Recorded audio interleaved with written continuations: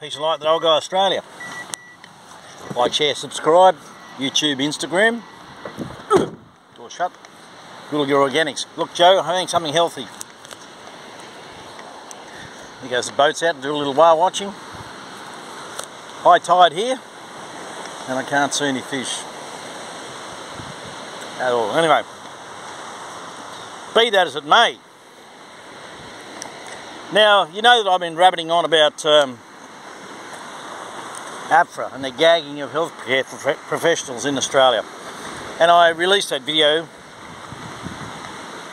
can find it on my Facebook page under my name. And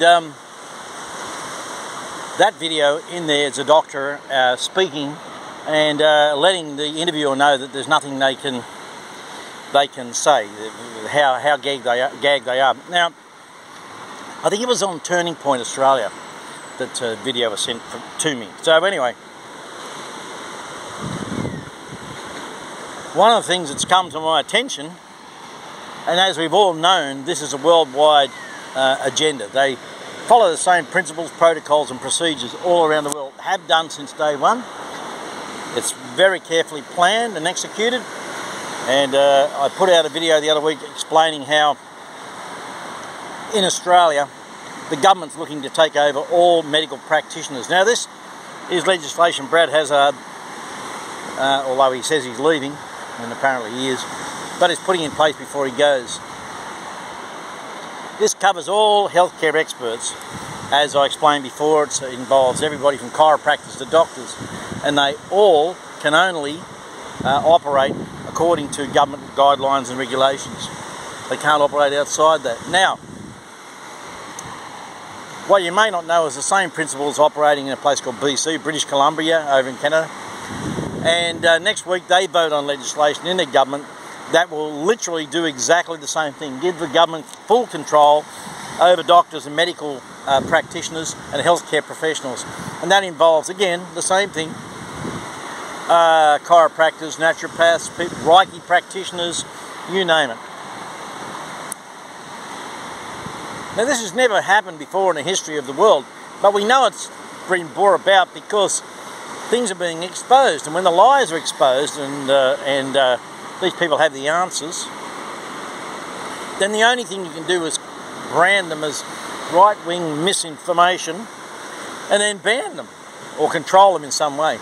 The other side of that, which was really, really insidious in British Columbia, is that the government's also putting in that legislation that should any healthcare professionals refuse to be jibby-jabbied, they'll lose their licence immediately. Because you may not be aware, they operate under a slightly different system where medicos can operate individually on their own, and they, because they're operating individual practices, they're under no obligation to have been jibby-jabbied unless they're working within the government system. Slightly different to Australia, but they're changing that. They're changing that. So of course, we now have a mass exodus of people within the healthcare systems over in British Columbia. I was watching a video on it this morning, and it's quite shocking, really, that these people are willing to go to these kinds of lengths. Now we know Trudeau is a puppet. He is a graduate of the WEF's Young Globalist program, as Macron and Dern are, etc., etc. And Rishi, the new boy in England. Here in Australia we've got Greg Hunt. And we know they're all graduates of the World Economic Forum's Young Globalist Leaders program. We saw Klaus Schwab come out there a year or so ago and say how proud he was that he had graduates from his Young Globalist Leaders had, in his own words, infiltrated all levels of governments. It's quite fascinating when you listen to a man who's the leader of the Fourth Reich and going to bring about the Great Industrial Revolution, preaching this stuff from the hilltops, and nobody's listening. Well, we are, but nobody else is taking any notice. They just think it's, you know, piss in the wind. I don't know why you don't take this guy seriously. I don't know why Antonio Guterres from the UN isn't taken seriously. I don't know how you can just blow all that off for some kind of conspiracy theory, because what? You think it doesn't affect you? Well, they told you they were going to bring Agenda 2030 forward, and they're doing it rapidly. They know the push is on and the exposure's on. They know they don't have a great amount of time left. They know there's a limited amount of time. And it's a fight of good against evil. Who's going to win this? We've fantastic politicians, doctors, people in the ADFs, people in law enforcement, all fighting and fighting and fighting very hard. And we also have amazing truthers who are getting this information out to the public, mainly on alternative platforms.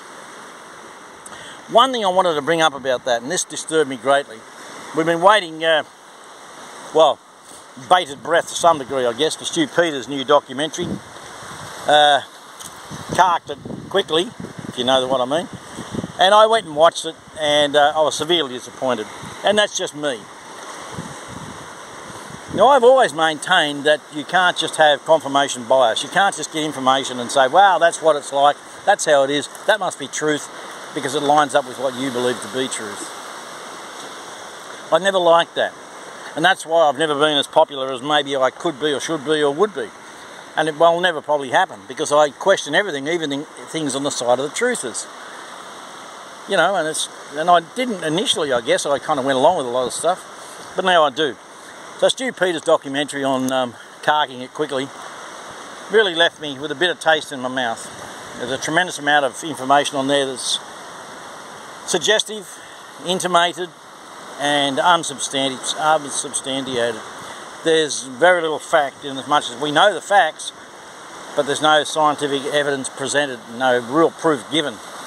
There's a lot of hearsay and tremendous amount of video footage which people who are in the truthing community, I guess to some degree, then they go, oh my God, that's what we knew was going to happen. They're just falling over, blah, blah, blah, blah, blah. Because it lines up with what we think and believe. But, you know, you're not trying to convince me. I'm trying to convince others. And they look at that and think it's rubbish because it's unsubstantiated. I just want the facts. I want the medical facts. I want the scientific facts. And I want them to prove things, not just be hearsay or set to a nice bit of music and a voiceover with the right tonal qualities. You know, it's just not on. So I'm sorry, and I'll be one out on that. I've seen too many of these kind of documentaries and they just leave a bitter taste in my mouth. So anyway, there you go, that's my 10 cents worth. Anyway, peace and light to the old guy Australia. We know we win in the end. It's a big fight, a long fight, and it's going to get really, really ugly heading into 2023. I wish you all the best. I love my little Jo. She's at home. Leanne's up in Sydney having a babysit. We've got the Rottalope. That's the Rottweiler crossed antelope. He thinks he's an antelope, but he's not. He's just a ginormous freaking leaping maniac. But anyway, we'll look after him for the week. I got him a bone the size of his back leg. He can chew on that all week, as far as I'm concerned. We did all right fishing yesterday. Not really. Adam got a couple, took home. That's a great thing. But it's been blowing its butt off down here on the south coast, and it's only today that the wind's dropped off and changed direction. So, but it's still a pretty good looking day. Peace and light to the old guy Australia. Like, share, subscribe. See you soon.